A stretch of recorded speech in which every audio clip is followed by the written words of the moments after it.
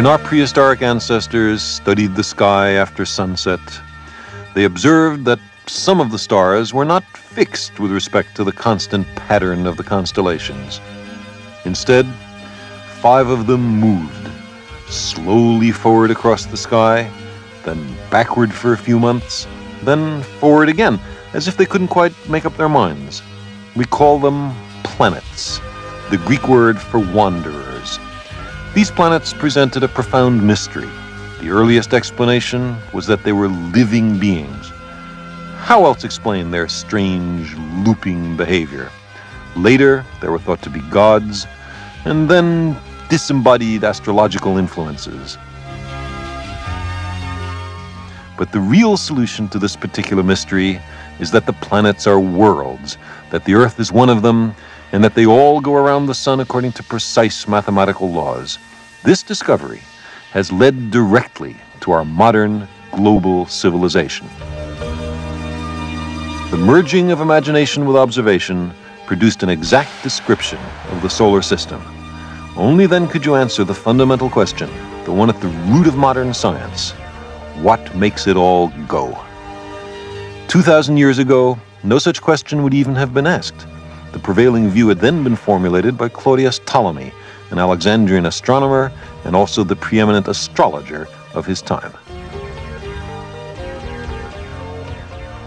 Ptolemy believed that the Earth was at the center of the universe, that the sun and the moon and the planets like Mars went around the Earth. It's the most natural idea in the world. The Earth seems steady, solid, immobile, while we can see the heavenly bodies rising and setting every day. But then, how explain the loop-the-loop motion of the planets in the sky, Mars, for example? This little machine shows Ptolemy's model. The planets were imagined to go around the Earth, attached to perfect crystal spheres, but not attached directly to the spheres, but indirectly through a kind of off-center wheel.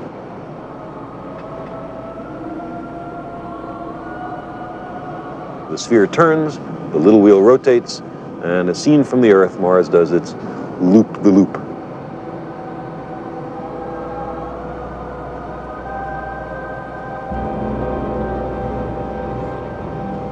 This model permitted reasonably accurate predictions of planetary motion, where a planet would be on a given day. Certainly good enough predictions for the precision of measurement in Ptolemy's time and much later.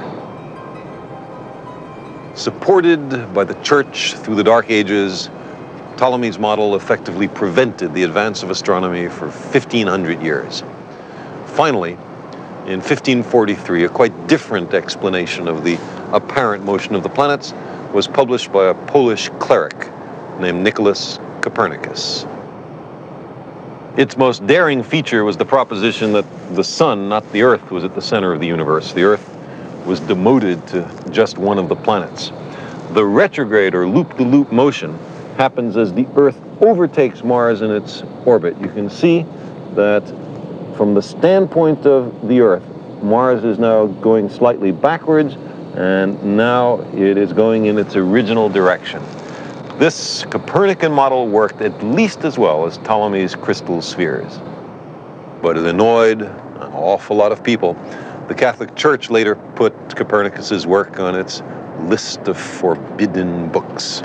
And Martin Luther described Copernicus in these words. He said, "People give ear to an upstart astrologer.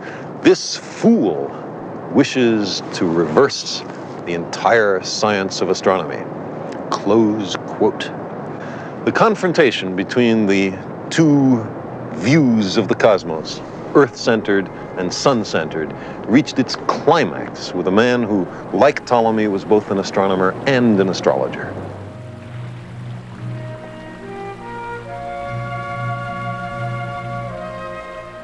He lived in a time when the human spirit was fettered and the mind chained, when angels and demons and crystal spheres were imagined up there in the skies. Science still lacked the slightest notion of physical laws underlying nature. But the brave and lonely struggle of this man was to provide the spark that ignited the modern scientific revolution. Johannes Kepler was born in Germany in 1571. He was sent to the Protestant seminary school in the provincial town of Maulbronn to be educated for the clergy. It was a strict, disciplined life, up before dawn to begin a long day of prayer and study.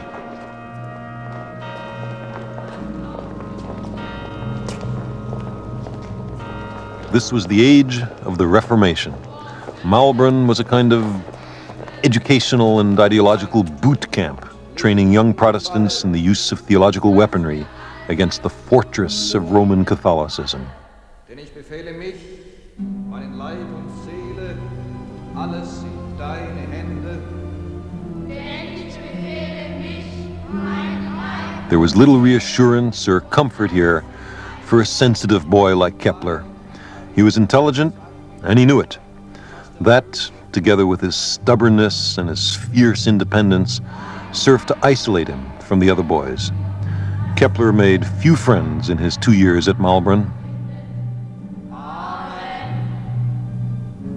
So he kept to himself, withdrawn into the world of his own thoughts, which were often concerned with his imagined unworthiness in the eyes of God.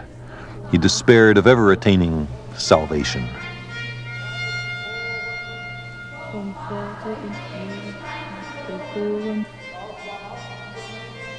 But God to him was more than punishment.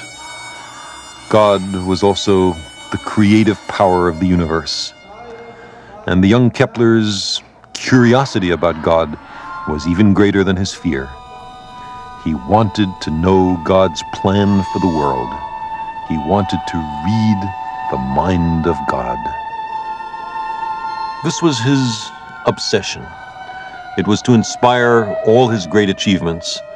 It was to take him and Europe out of the cloister of medieval thought.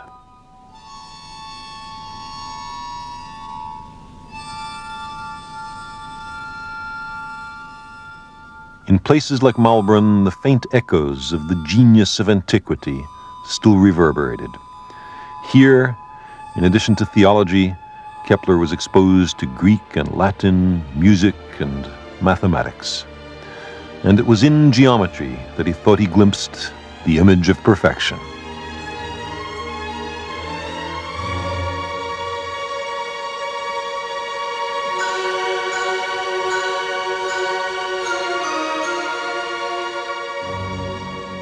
He was later to write, "Geometry existed before the creation. It is co-eternal with the mind of God. Geometry provided God with a model for the creation. Geometry is God himself."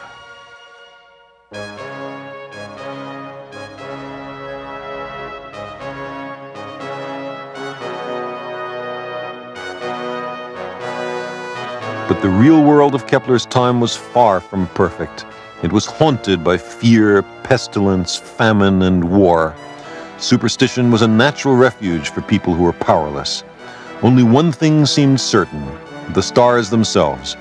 It was remembered that in ancient times the astrologer Ptolemy and the sage Pythagoras had taught that the heavens were harmonious and changeless. And Ptolemy had said that the motions of the planets through the stars of the zodiac were portents of events here below. Was it the influence of Mars and Venus that made his father a brutal man, a mercenary who had abandoned him?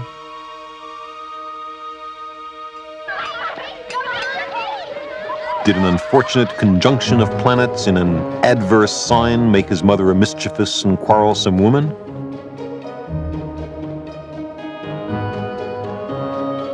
If such things were fated by the stars, then perhaps there were hidden patterns underlying the unpredictable chaos of daily life.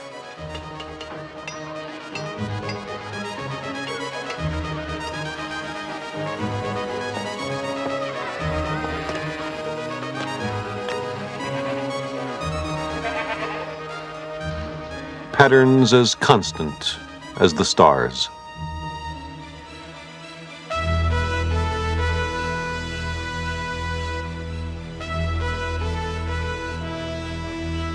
But how could you discover them?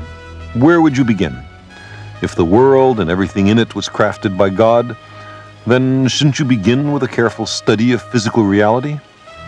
Was not all of creation an expression of the harmonies in the mind of God? The book of nature had waited 1,500 years for a reader.